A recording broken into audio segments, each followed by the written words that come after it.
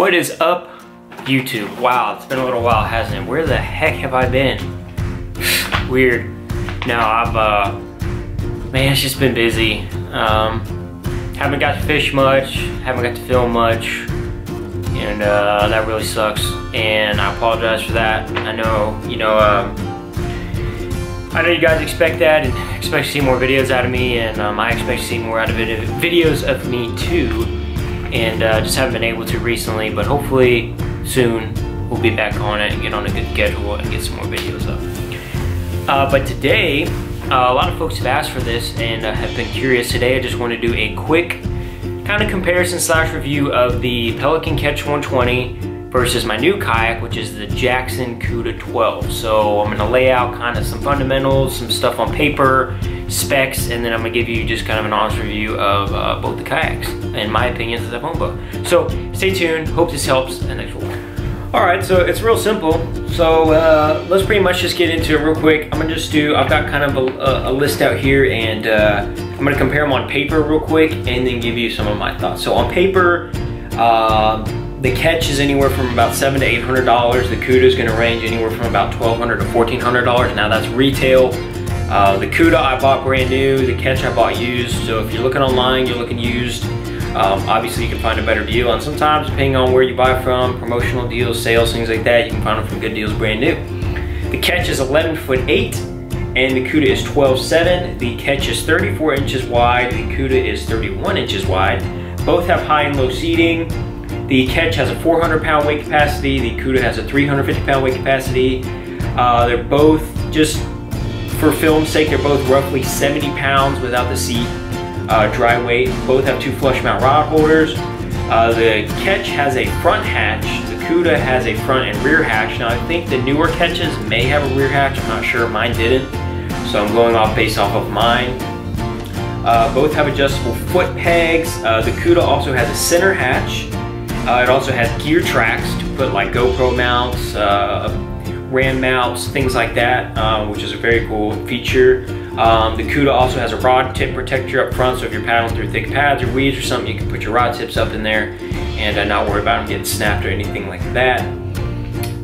Yeah, the Cuda has GoPro and RAM inserts, so I have like a GoPro mount that was built in up front that I can put a GoPro mount in, which is pretty cool. Both have stand assist straps.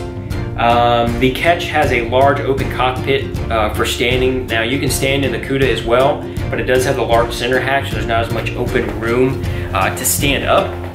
So the Catch does have a much more open cockpit for standing. Both have drain plugs.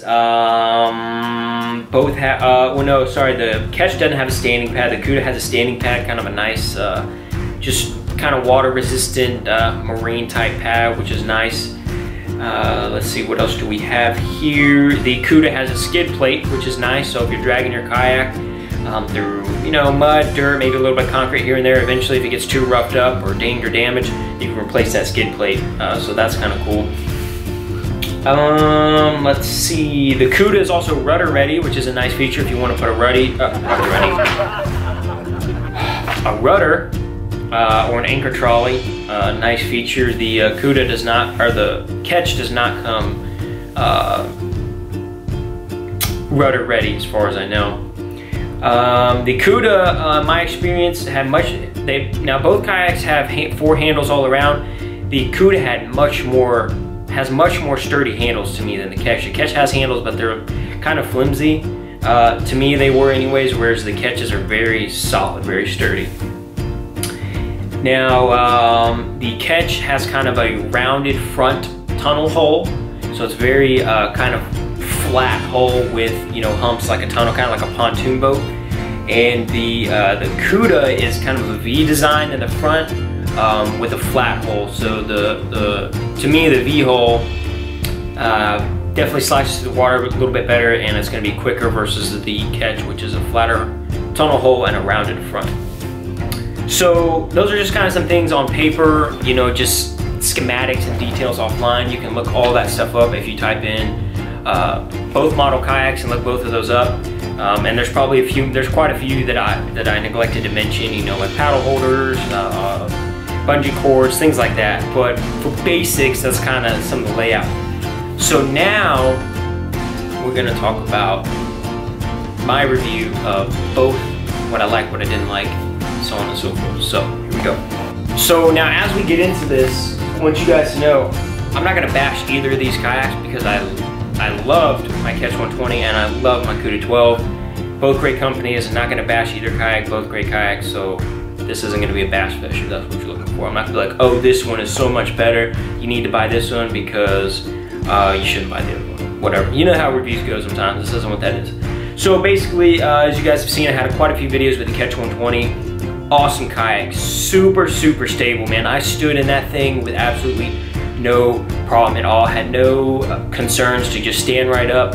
I could flip and pitch out of that kayak super easy. I love that feature about it. I could set the hook set. I could set the hook while standing with no problem, so that was a great feature.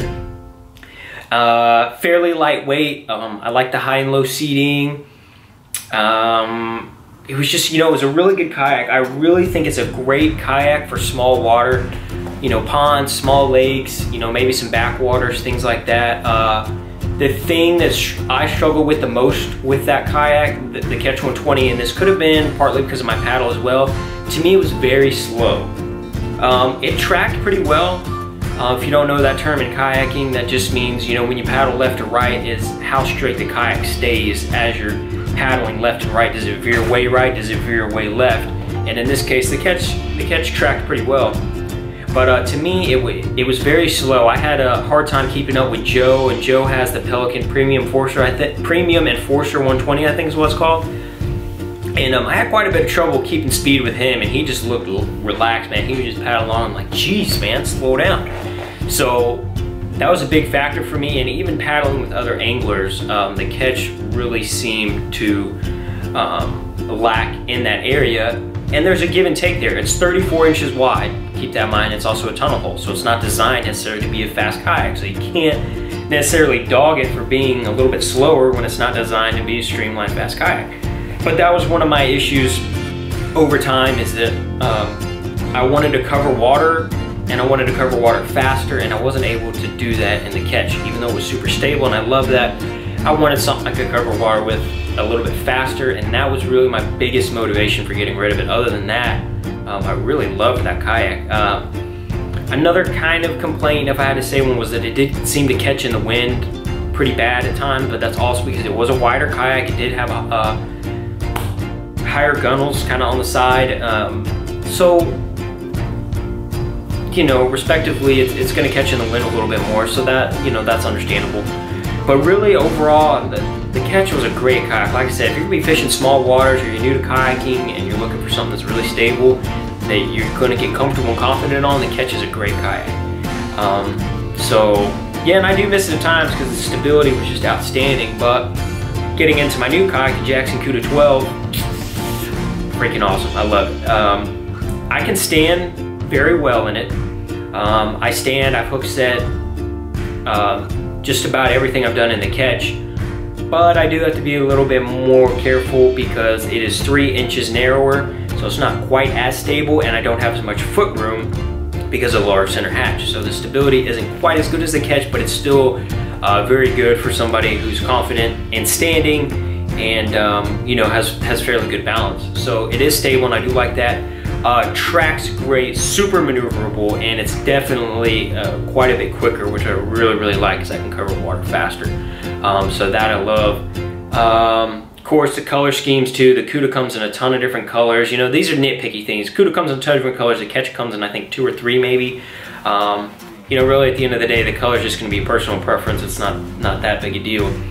But the Cuda so far has been great. I like the kind of marine mat that it has. That seems to be pretty hardy. Of course, the center hatch is great. I love to fill that center hatch with all my plastics. I'll just bring a big, you know, carry bag, and when I get down to my kayak, I'll line all my soft plastics in there, and then when I'm fishing, boom, just open that hatch, grab whatever plastics I'm going to use, and I'm good to go. Put a pair of pliers in there, put your drinks in there, put your snacks in there. It's very handy. I really like that feature. Has lots of little bungee cords here and there to help hold your paddle, pair of pliers, stakeout pole. It actually has kind of these molded fittings on the side for a push pole or a stakeout pole, which is nice. Like I mentioned, on paper, in comparison, the Cuda 12 also has the rod tip protector, so that's nice. High and low seating. The seat is super comfortable, great seat that has a bag on the back as well to put pliers, snacks, accessories, things like that.